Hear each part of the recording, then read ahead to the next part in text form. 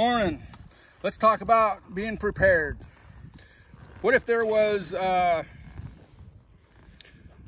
natural disaster, political upheaval, trucker strike, recession, or any other such event that left the shelves in the grocery store absolutely empty and no food to be had?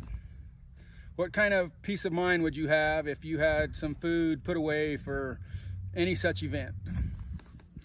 We personally have used a Harvest Right freeze dryer in preparation for pack trips.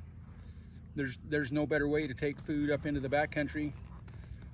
Once that food is prepared and sealed up, it's good for 25 years without refrigeration or anything. If it's homemade stuff and you take that food out and prepare it out on the mountain or wherever, it's just like you just cooked it in the kitchen. It's awesome food. If any of this strikes a chord with you, you're interested in a Harvest Right freeze dryer, click the link below and get prepared. Thank you for your time.